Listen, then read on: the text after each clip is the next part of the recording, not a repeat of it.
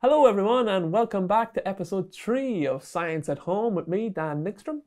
So if you remember a couple of episodes ago, we talked about how a speaker works. Yeah, we pulled it all apart and we figured out how a speaker actually vibrates by taking in electricity and creates the exact same vibrations in your room as the air is vibrating here in my room.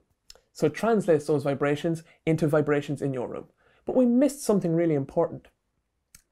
We didn't talk about how the vibrations from my voice get recorded and sent to you. So there's a speaker that you're listening to on your end, but there's a microphone on my end. So somehow a microphone records all these vibrations, and then there's the electrical signal that's sent to your speaker.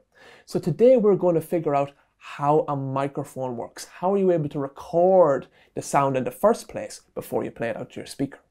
Now, to fully understand how a microphone works, we have to understand how electricity works. We're going to do that two different ways.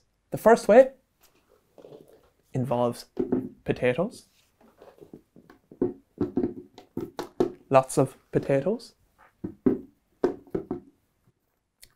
And it also involves some nails and some money. Particularly, we want to talk about coins, coppers. What I'm going to do is, I'm going to insert a nail into this potato and a copper into this potato. I'm also going to insert a nail into this potato and a copper into this potato. And I'm going to carry on doing that to all of the potatoes. People are complicated, but that's got consolation. Okay, so I've put a nail and a coin in each of my potatoes. You're probably wondering, why am I shoving all these coins and nails into spuds? Well, believe it or not, what I've created here is a battery. Spuds? This is me dinner! You call this Quiet, science? you! This is a battery. Okay? I'm going to connect all of these up together and I'm going to create a voltage, and we're going to see it here on the oscilloscope. And that's a battery. Here we go. So I'm going to connect the copper coin on one spud to the nail on the next spud. It's important that the copper of one gets connected to the nail on the other. And then I'm going to connect the copper of this spud onto the nail of the next spud.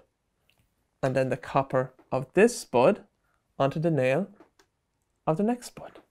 And I'm going to continue with that same pattern, copper connected to nail. Now these nails, they're not that special of a nail, but they have to be a galvanized nail.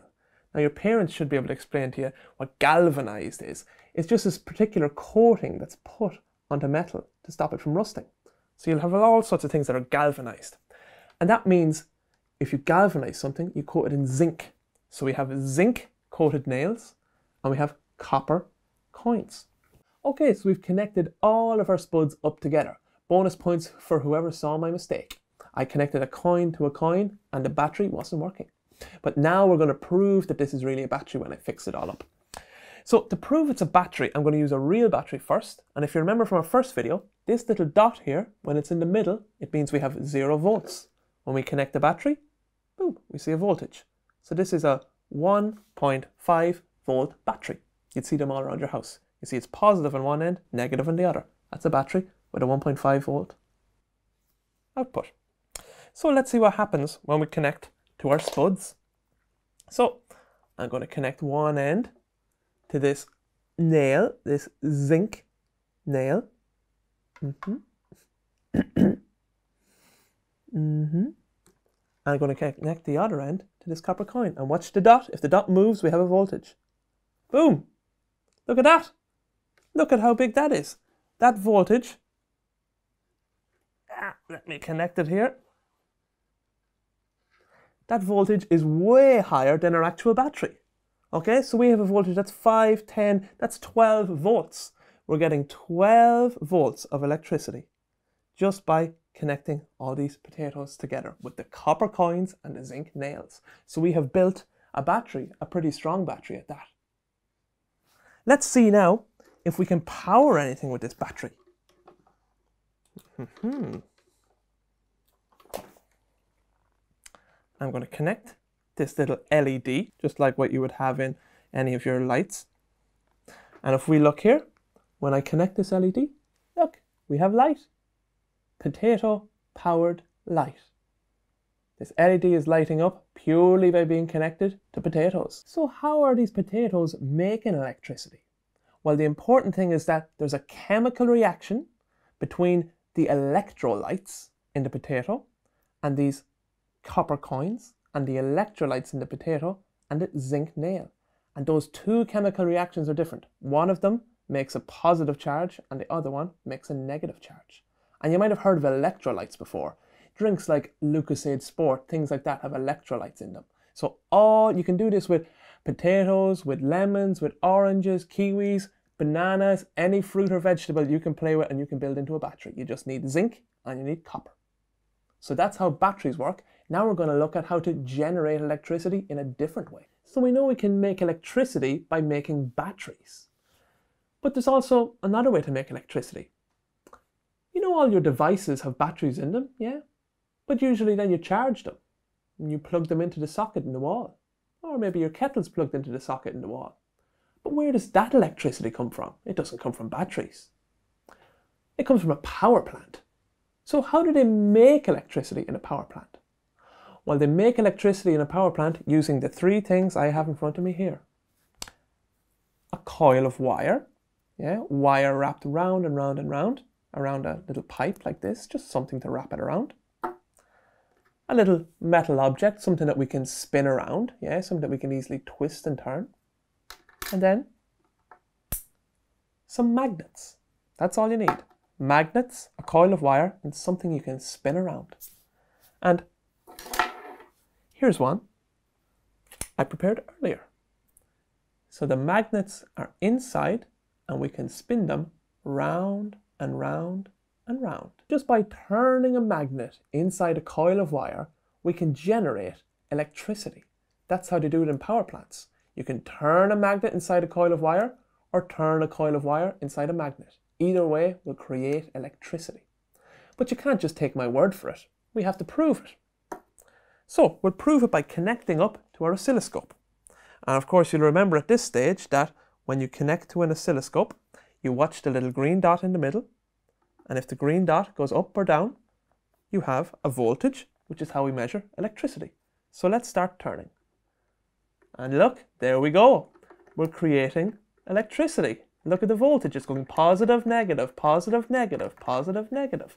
So that's an alternating current. And that's the type of electricity that comes out of the plugs in the wall. It goes positive, negative, positive, negative. You think you could spin it a bit faster than that?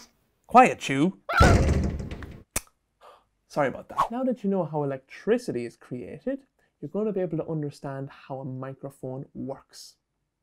So remember we talked about the speaker, and we said that electricity goes into the speaker and that creates a magnetic field in this coil of wire. When electricity goes through the coil of wire, it becomes a magnet, an electromagnet. And that causes it to vibrate because it's inside another magnet. So it either gets attracted to it or pushed away from it. And that is what makes our speaker vibrate. Yeah? So the microphone is the exact same, but in reverse.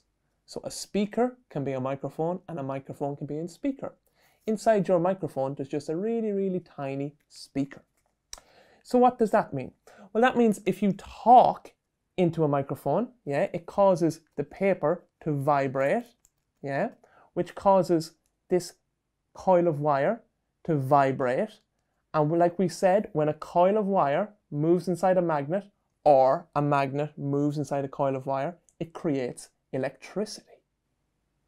So let's double check. Let's see if it actually is real. I'm going to talk into this little speaker that's basically a microphone, and we're going to watch and see if I can create any voltage. Ha ha, do do do do do ha. There you go. We created a voltage. Whenever the green dot moves, we have a voltage. So when I say 2, 2, ah, testing, testing, testing, we can see a voltage being created. So now we understand how a microphone works. I talk into the microphone, it causes it to vibrate, which creates electricity because the coil of wire moves in a magnet. That electricity goes through here and is recorded. Then if you play that exact same electrical signal back through another speaker, that will make that speaker vibrate and the exact same vibrations will come out. So you can see a microphone and a speaker are the exact same thing, just in reverse.